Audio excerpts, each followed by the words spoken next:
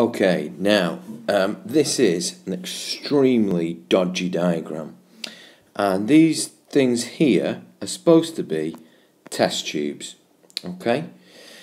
And believe it or not, that is supposed to be a snail, that is supposed to be a snail, that is supposed to be a snail. So snails are, of course, animals, and animals respire, and that involves releasing the energy from glucose. So aerobic respiration is where oxygen and glucose are reacting together to release energy. And importantly, in terms of this, CO2, carbon dioxide, is produced.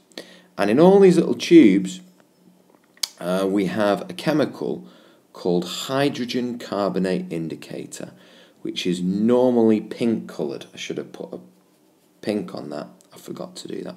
Never mind. It's normally pink. But if the pH drops, and that means it's getting more acidic, it's getting more like an acid, then it turns yellow. Alright? Now CO2, when it dissolves in stuff, it makes it acidic. So basically, if you're getting CO2 produced, it's going to go yellow. If there's not CO2, it's going to be pink.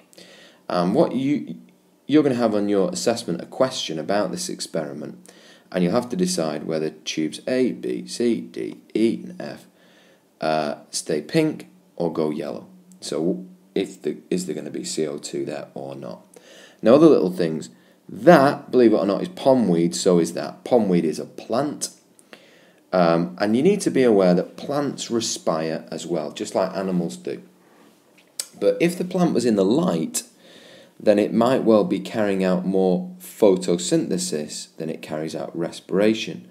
And therefore, the CO2 that's produced, the CO2, would get used up for photosynthesis. But can you see here, look, they've put them in the dark.